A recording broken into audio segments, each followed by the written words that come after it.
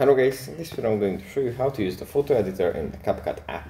But before that, don't forget to subscribe and leave a comment down below, because at 10,000 subscribers I'm going to show you my whole YouTube revenue statistics and growth strategy. So without further ado, let's just jump right into it. First we have to open up the CapCut app. And here it opens up in the edit menu.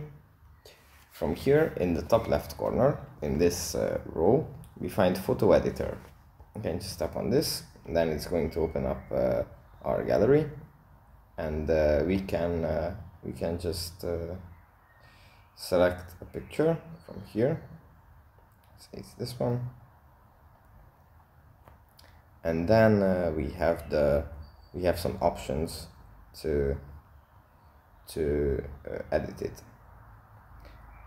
Yeah, for now that's pretty much it. Thanks for watching, and I'll see you in the next one. Bye.